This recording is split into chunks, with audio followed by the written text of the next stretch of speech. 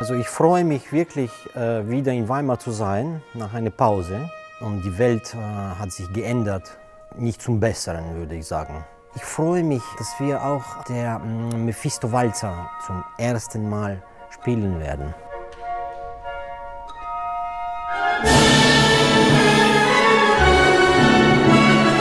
Die Handschrift lag hier in Weimar und hat wahrscheinlich auf uns gewartet, alle diese Jahre.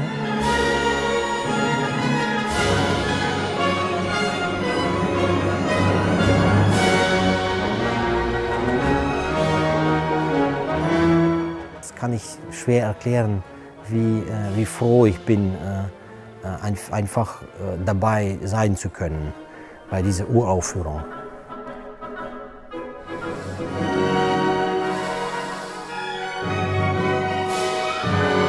Und die Leute freuen sich auch. Plötzlich, wissen Sie, im 21. Jahrhundert ein sehr schönes Stück von Liszt, das man noch nicht gehört hat.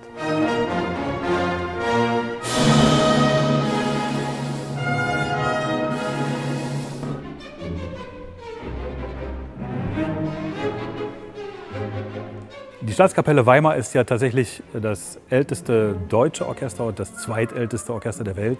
Das ist an sich keine Errungenschaft, aber es ist halt ein kultureller Wert.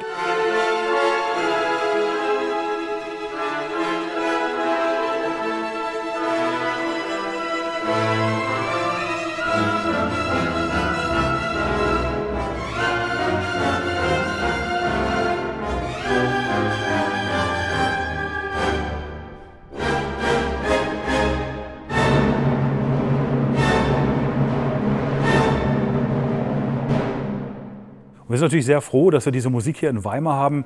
Wenn man in die Archive hier in Weimar geht, quillt das quasi über von Handschriften von toller Musik. Und wir können uns im Grunde genommen vor Arbeit gar nicht retten hier und freuen uns riesig darüber, dass wir diese Sache jetzt mit Kirill Karabits aufnehmen können.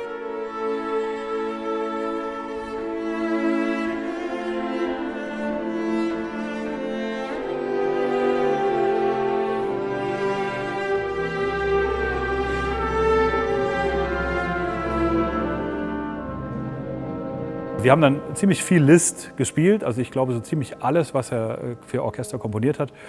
Und das ist natürlich für den Klang der Staatskapelle, für diesen schönen, warmen, alten deutschen Klang wie auf den Leib geschmiert.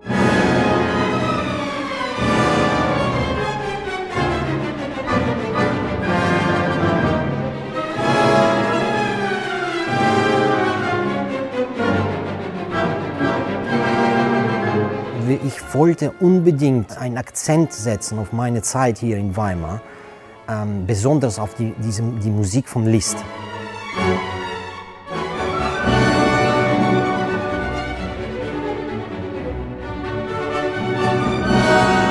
Ich sehe die Musiker, ich sehe die Gesichter, ich sehe, wie sie musizieren und das macht mir einfach Freude.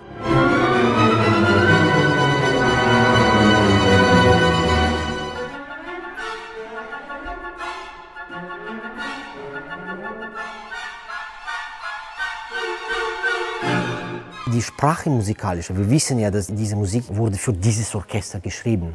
Es ist seine eigene Welt, aber es gibt auch sehr viel Wagner, es gibt sehr viel diese deutsche Romantik drinnen. Und dieses Thema passt perfekt zur Staatskapelle. Also sie verstehen das und sie spielen das so wunderschön. Und so frei. Ich finde, das Orchester öffnet sich, so wie eine Blume.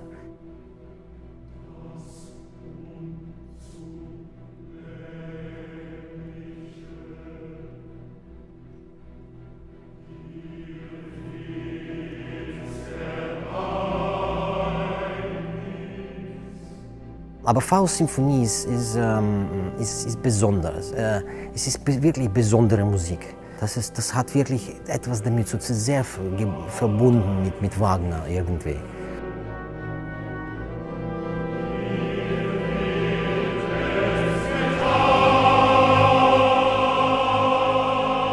Always is a beautiful situation to come here to Weimar. It's a beautiful place, it's a beautiful city with beautiful people, and to work in this short but intense intervention, it's for me a pleasure.